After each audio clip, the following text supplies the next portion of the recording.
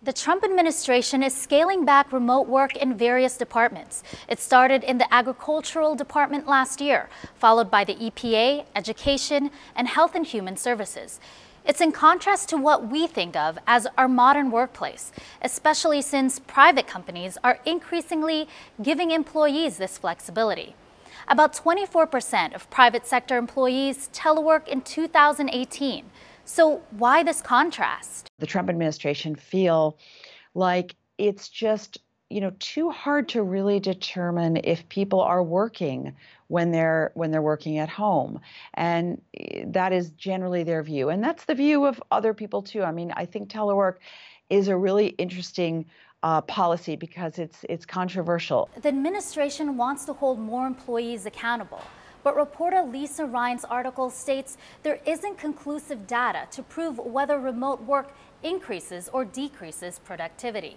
Managers she spoke to said accountability is hard when employees are not in the same room, but employees disagree. They're really upset and frustrated that telework has been canceled or, scaled back at their agencies. Ryan also mentions that the administration wants to put more authority in the hands of managers instead of workers and the unions that represent them. Telework policies have been the subject of union negotiations.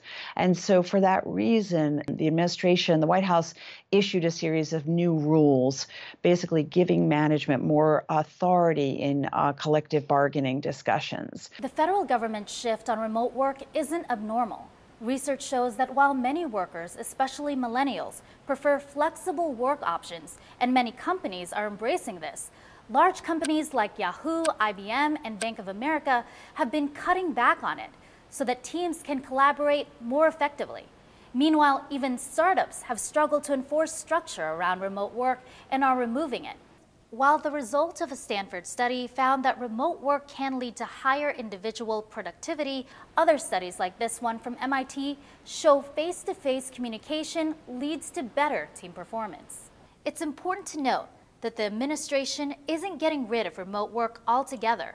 A 2010 law prevents it from doing so. Ryan says this topic is divisive, but it's a necessary conversation to continue about how to best do the work that extends from the smallest companies all the way to the White House. People have very strong feelings about telework either way. I think these are all questions just for the American workplace generally that are really interesting to be thinking about now.